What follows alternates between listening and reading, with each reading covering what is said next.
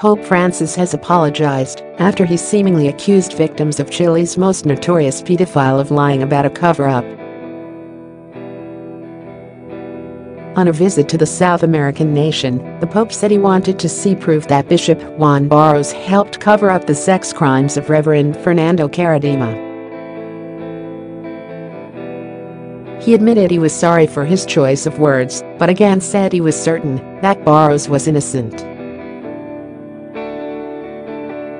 The Karadima scandal and the overall issue of sex abuse dominated both his visit to Chile and the three-day trip to Peru, which began late Thursday.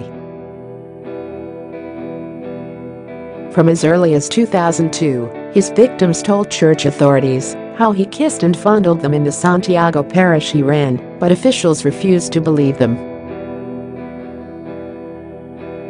Only when the victims went public with their accusations in 2010 did the Vatican launch an investigation that led to Karadima being removed from ministry.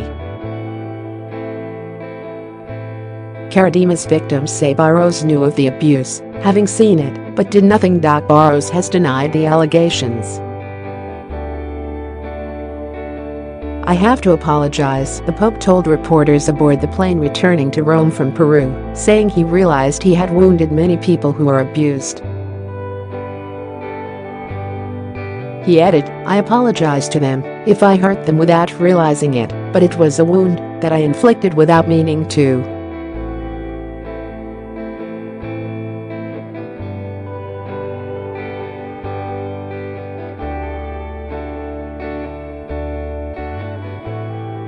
"I realize that it is a slap in their faces, and now I realize that my expression was an unfortunate one." Patricio Navia, political science professor at Diego Portales University in Santiago, said Francis had gone much further than Chilean bishops in acknowledging the sexual abuse scandal, which many Chileans appreciated. Then right before leaving, Francis turns around and says, "By the way, I don't think Barros is guilty." "Show me some proof," Navia said. He added that the comment will probably erase any goodwill the Pope had won over the issue.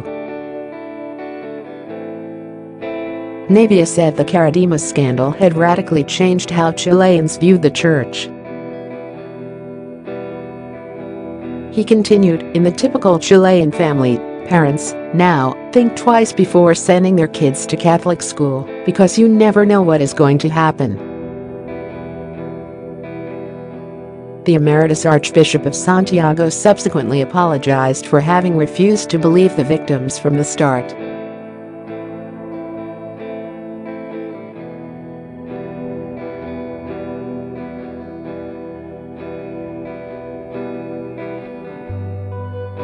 His appointment outraged Chileans, badly divided the Osorno diocese, and further undermined the church's already shaky credibility in the country. Francis had sought to heal the wounds by meeting this week with abuse victims and begging forgiveness for the crimes of church pastors.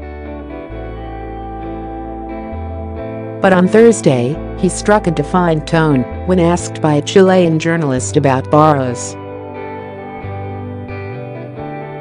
"The day they bring me proof against Bishop Barros, I'll speak," Francis said. "There is not one shred of proof against him.